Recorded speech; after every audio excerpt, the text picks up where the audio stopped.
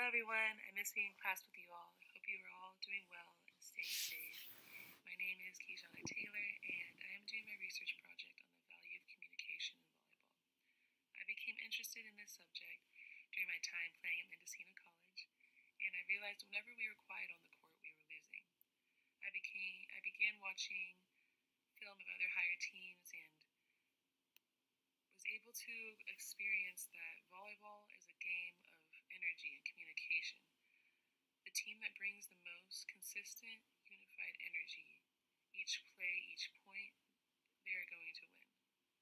Throughout my presentation, I will dive into the sport and show you how it relies on nonverbal and verbal communication. Thank you, I hope you enjoy.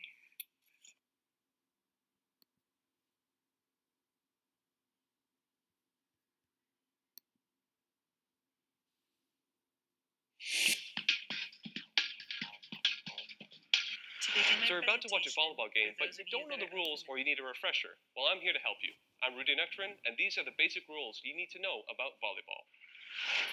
A volleyball court is 18 meters long and 9 meters wide, with a net that stretches from one side of the court to the other. In a volleyball game, there are 12 players on the court. 6 players from each team are on both sides of the court. 3 players are at the net, and the other 3 are at the back of the court. The player who serves the ball to the opposing team is at the back right corner. When serving, the player is behind the end line and must serve the ball over the net to the other team. If the ball does not go over the net, or they step over the end line, the other team has possession of the ball. As the ball goes over the net, the team receiving the ball may only touch the ball 3 times before it goes over the net. Let's say this team spikes the ball and the opposing team misses. The team gets possession of the ball again, but the players rotate clockwise. The player served last time moves to their left, and the player who was the opposite hitter moves down, and they serve the ball. In order for a team to get a point, the opposite team either doesn't get the ball over the net, or the ball comes in contact with the floor on their side, or they hit the ball and it lands outside the court. That's all the time I have today. I hope these points helped you understand. The theme that I placed on my presentation is the key to surviving a volleyball match is communication. I chose this theme because of the title of our book, and I realized that in a volleyball game, the point in the winning the match is life. You are competing, you are in this mode of fight or flight. You're in this mode of wanting to survive and win this point. So teams must be a cohesive unit. They must play and communicate and move as one. Each player on the court shifts with the ball and each other, creating a fluid motion. This is like one of those old school puppets, and you're tilting it one way, you're tilting it the other way. Whichever way you're tilting it, each piece is moving with the other piece. And that is how it is on the court. Alright, so nonverbal and verbal communication are both essential in being a successful volleyball team.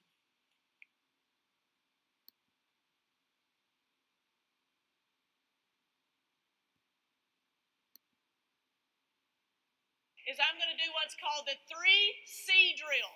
This is not my drill. This is Bon Shemansky's drill, the coach at Marquette, and I saw him do this quite some time ago at the convention. It's a recycle drill. I do this drill for the purpose of creating energy and uplifting my kids' readiness for practice. This drill can be done after a long weekend where your team maybe doesn't perform the way they need to. They come off of a 2-weekend loss maybe. Maybe it's a lull in practice where, you're going for 2.5 hours, about 1:45, their energy level and focus starts to dip. This is a really good high energy drill. We're going to play this game to 25 points. These guys on the floor will get 1 point for communication. And obviously you as a coach have to define what communication is and what communication level you want. Number 2, they get a point for covering. That means proper posture. And it means also being stopped on the point of contact when the ball goes over the plane of the net. The 3rd point is for celebration. And for them to get a point today, they are going to have to celebrate like they just won the national championship. And if they don't, no point. Easiest point they're going to get, the celebration point. Okay? Obviously, we want them to celebrate the positive. We got 2. Point communication.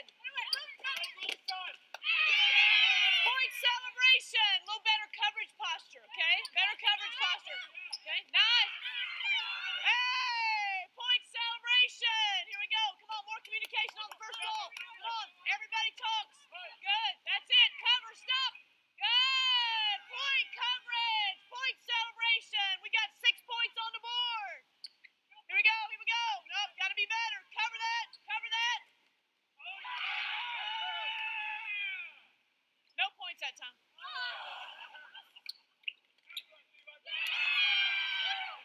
Nope, no points that time. More communication. More communication. Call the ball. What are you hitting? Transition. Cover that. Yeah, point coverage. Point celebration. And that's good, all right? Verbal communication. The number one thing a coach consistently enforces on their team is to talk. You learn that you are able to and should be communicating the whole time on the court and on the bench. If you have ever witnessed a volleyball game, the uproar of verbal communication that is key to their success may come off as a jumble of nonsense from an untrained ear. Here I will begin to explain the purposes and process of verbal communication.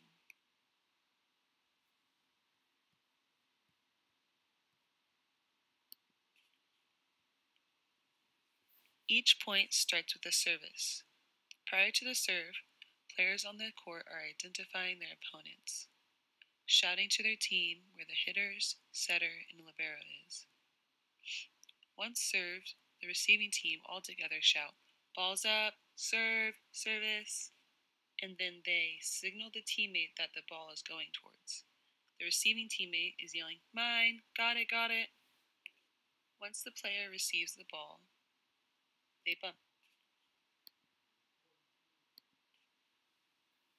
Once the receiving player bumps the ball, she's communicating to the setter, and the setter communicates with her onto where to place the ball.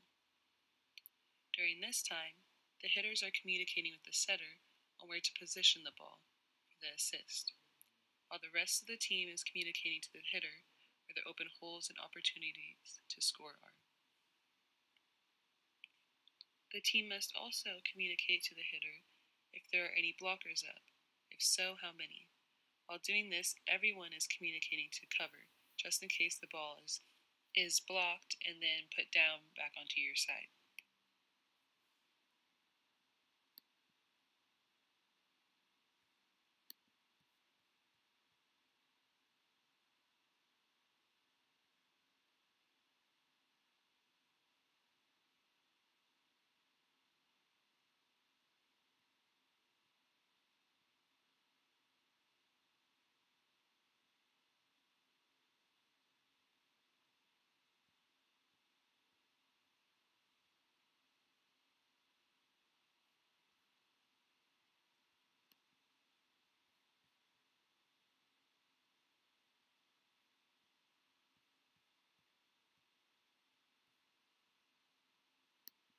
I decided to list some jargon from volleyball because it plays such a huge role in our communication. We must communicate so fast and so often about everything going around us that these little shortcuts help. So first off, I'm starting with ace. Ace is a point off of serve. Block is front row Block is a front row defensive move to reject a kill. Kill is offensive move that scores point. A bump is the first basic touch of the ball, hands together and low to receive and make a soft pass. A set is an assist, setting up the hit.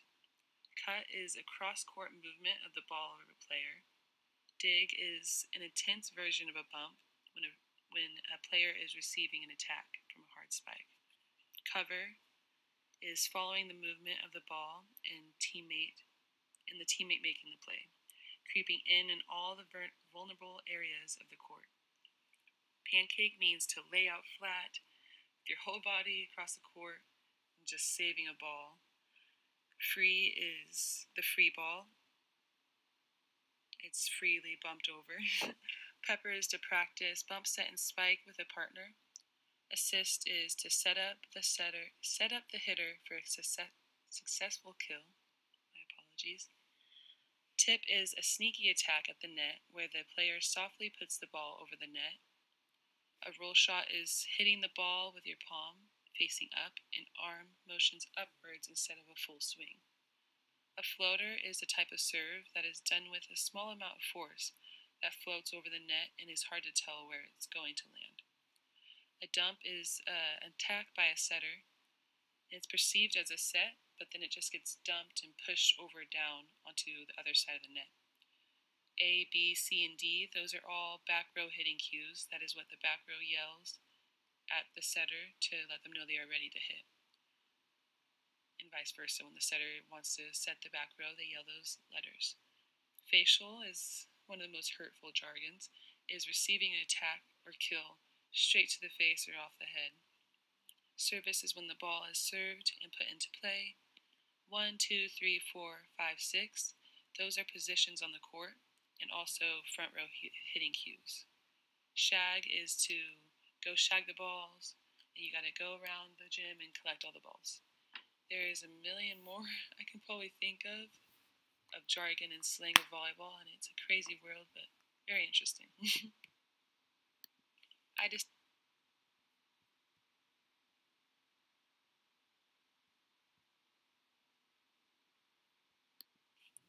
Nonverbal communication.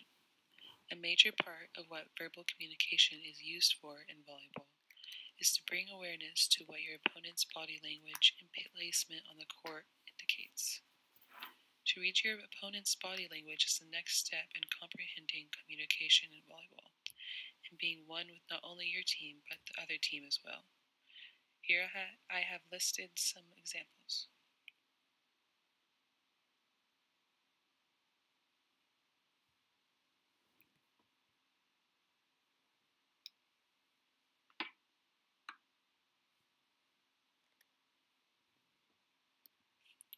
Nonverbal communication.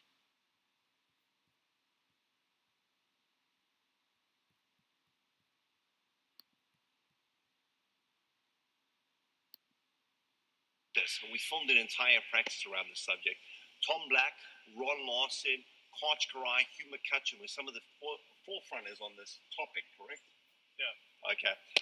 And what we're going to do is one of Tom's favorite drills for reading the game. And what this does is it works a lot on what the defensive players are seeing. Yeah. So it's a great drill to help your defenders actually start to pick up, are they looking at the light areas? So, Tom, you want to tell us a little bit about the drill and what it's called? All right, so pretty simple drill. We're going to play a round to 10. I'm going to bounce the ball to the offensive side over there. They're going to hit it over. And, I'm going to bounce the ball to the defensive side. They're going to hit it over. And then we're going to start. Whoever wins the rally is going to get a plus. If the defensive side gets a dig, they get a plus. And on this side, if this side is able to set the ball over and it drops, it's a point for the offense and a minus point for the defense. If the offensive side is able to roll shot and it drops, then it's a plus for the offense and a minus for the defense. So we want to read the set direction and we want to be able to read the hitter's shoulder. So we're trying to create points that plus and minus points that emphasize that. In terms of the hitting, are they on the ground hitting or are they jumping? No, we're jumping hitting, and you can have them hit back row or front row. We're going to hit front row, but you can vary it according to your league and level. Excellent. USA man, you probably want to go back row. There's no block. Okay, well, hitters versus... And ball.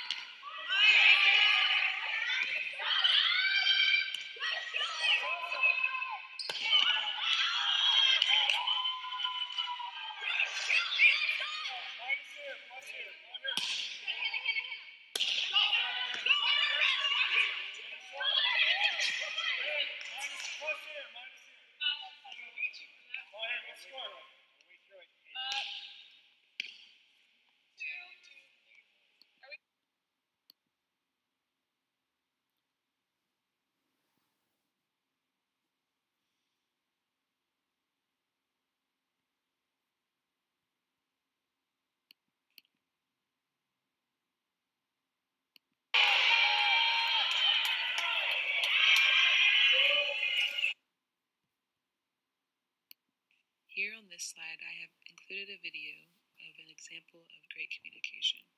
This match was held in San Diego, California, December 2019. I had the opportunity to watch one match of the CCAA Women's Volleyball Championships. It was a great experience to witness their high levels of energy and communication. Both teams were amazing, neither better than the other. It just came down to who kept the momentum going and used communication to their advantage. Each of the women on the court, each of the bench players on their feet, the energy the crowd puts off, and the coaches, every aspect ties into determining who comes out on top.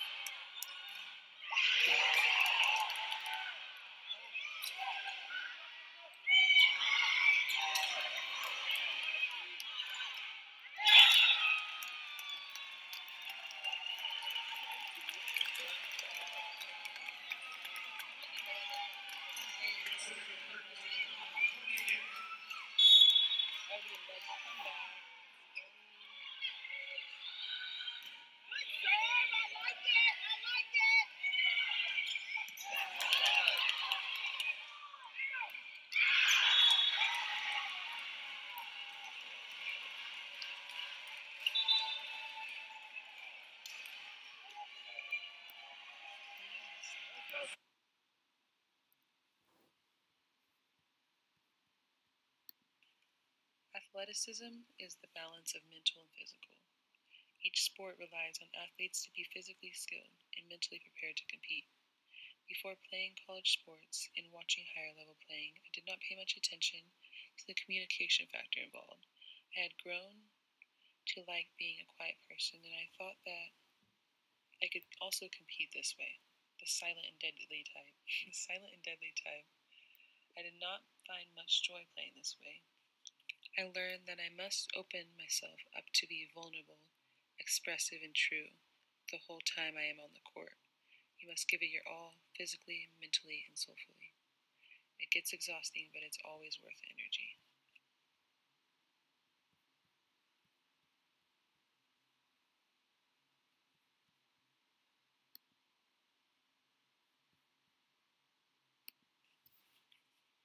I hope that this presentation was able to open your mind and heart to this sport. It is a beautiful sight and feeling when you are flowing with your team as one. Whatever your passion is, pursue it, play it, practice, and learn from it. Turn life into an art. With anything you choose to do, communication can enhance it. Thank you. Please enjoy this video of my 2019 Mendocino volleyball team.